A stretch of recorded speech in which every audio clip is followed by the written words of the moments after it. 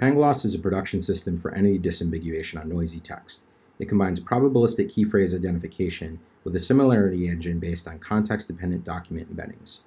This approach achieves better than state-of-the-art results, outperforming other research and commercially available systems on several entity linking benchmarks.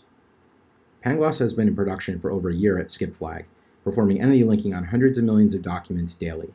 SkipFlag is a knowledge base that builds itself. It learns from your existing communication, support tickets, and other workplace content to automatically build an enterprise knowledge base.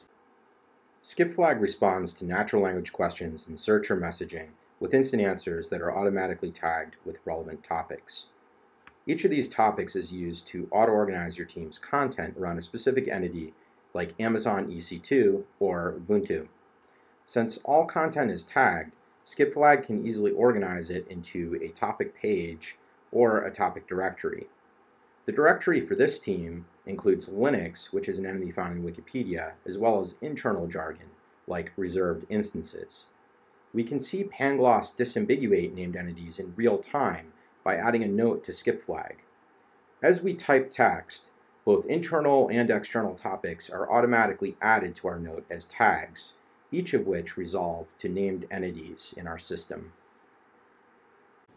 Named entity disambiguation is the task of mapping ambiguous phrases in text, called surface forms, to canonical entities in a knowledge base like Wikipedia. Entity linking systems take into account the semantic context in which a phrase occurs to make a decision regarding each surface form. Annotating text in this way is useful for organizing content, extracting structured data from documents, and in machine learning applications like semantic search, knowledge graph construction, and question answering. Entity linking research often focuses on text from news articles or Wikipedia pages, which are grammatically correct and topically coherent.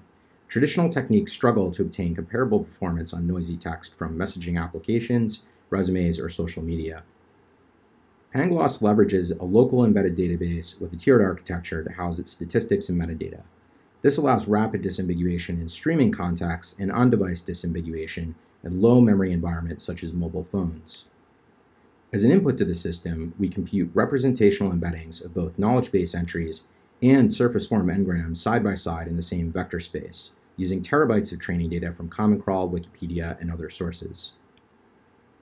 Workplace dialogue often interleaves multiple topics throughout a single conversation. Pangloss clusters embeddings for surface forms within these conversations at query time, producing multiple document centroids corresponding to distinct themes.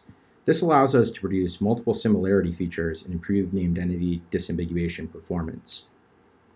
Pangloss exhibits best-of-class performance on 3 entity linking benchmarks, showing an 8.6% improvement for MSNBC, a 7.6% increase for Acquaint, and a 15.4% improvement on workplace conversations.